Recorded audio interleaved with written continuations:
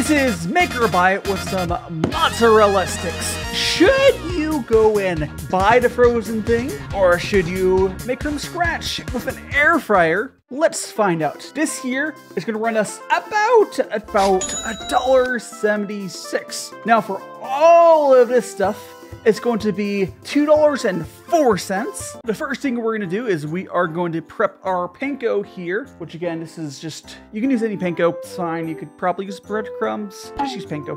What we're going to do is in our panko, we're going to add a little bit of oil, and then we're also going to add some garlic powder, give it some flavor. Here's our oil. You can use vegetable oil for this. It's going to help it get nice and crispy. Just put a little bit in. Don't worry about measuring it. And as you can see here, you can see the oil in there. It's just going to make it a little crispier. All right, so now we're going to get our garlic powder. You could definitely use higher quality garlic powder than I have here, but it's fine. Just use a healthy amount because you want your, breading to taste like something. I assume that at least. Maybe you like your stuff unseasoned. Who am I to judge? Now we're gonna go ahead and just mix that up with our fork here, so everything's all nice and, mixed.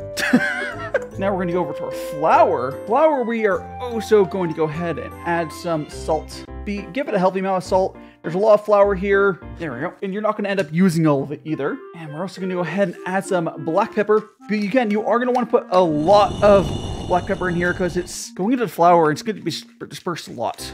Just grind up until you feel like not grinding up anymore. And that's when you probably have enough. We're going to go ahead and, put our eggs into there. We're going to use 2 eggs. Should be the right amount. Crack our egg. And I'm going to show my egg cracking skill, which are hopefully good. There's 1 egg. Break the other egg. That is 2 eggs. Now we are going to go ahead and add one thing. We're going to add 1 tablespoon of water. This will help do a few things. It'll help the freezing stage later, but we just want 1 tablespoon of water. You could probably just throw a little bit in. It's probably fine. I'm going to use a back and fork here to mix so all the seasonings mixed up. Go ahead and whisk up the eggs.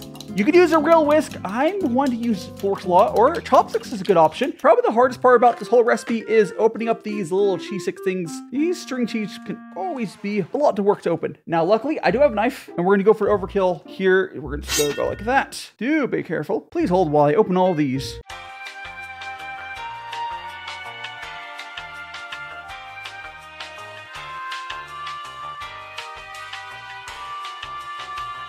Okay. So next, cut these all in half. There we go. That was the only reason I had that knife. So now we have to go eggs, flour, panko, and I'm going to put them on this handy dandy little tray.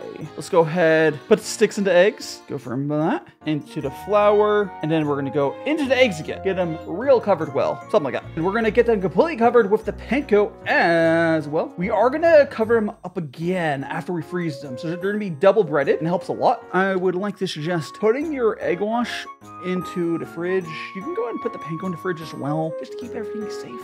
I'm gonna go ahead and put these beautiful little cheese sticks into the freezer for half an hour. We need to make the marinara sauce. Now we're gonna make a very, very basic marinara sauce. I'll just be using tomato sauce, garlic, salt, red pepper, and the most important ingredients, in my opinion, oregano. First things first, we're going to go ahead and turn on our stove, get that going, pot, and we're gonna go ahead and add our sauce. This can is like $1, I think.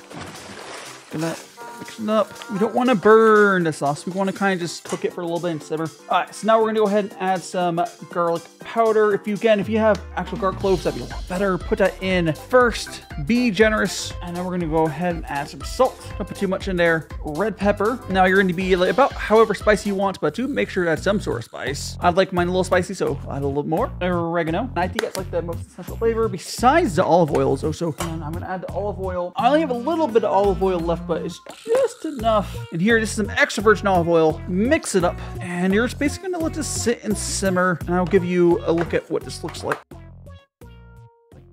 That. And we got our cheese sticks out of the freezer. They've been breaded once. We're gonna go ahead and bread them once more. We will do 4 at a time here. Get them all mixed up. Excellent, excellent, excellent. We're gonna go from eggs to flour and back to eggs. The reason we're doing this is so it's extra breaded and completely covered.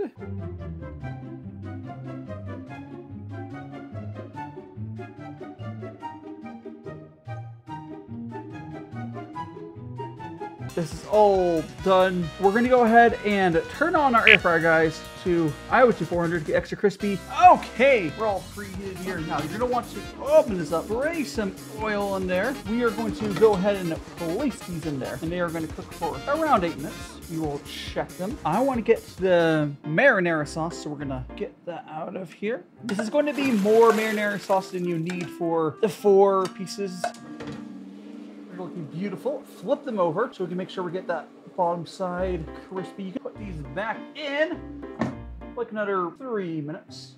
They came out delicious, as I hope you can see. We're gonna put them back down onto our little tray here I cleaned off. Okay, here they are, guys. Absolutely scrumptious. These are the homemade ones. Let's go give it a try, and then we're going to make the other ones, pre-made frozen ones, first. We got cheese pool. Oh, no, we got a little bit. Yeah, it's not too bad, not too bad. Look at that. Let's go taste this as well. Say, I do think I put slightly too much garlic in the marinara sauce, but not too bad. Let's open this up. We have not seen what this looks like. And they're resealable. Pre-made definitely wins on convenience. Ooh, these are wimpy. These are like half a cheese stick. And once again, we're gonna put 8 in there. Now these are gonna be a lot more uniform. And of course, I will spray them. These are going in. Let's go take a look. I don't know if these are gonna get fully crispy as we want them, guys. But I will shake them up a little bit, and we're gonna leave that in there for, it says another 2 minutes. I'm never gonna try them. And it's time. There, now let's see. Here they are. Let's grab one of these and try to do a cheese pull as well. Oh.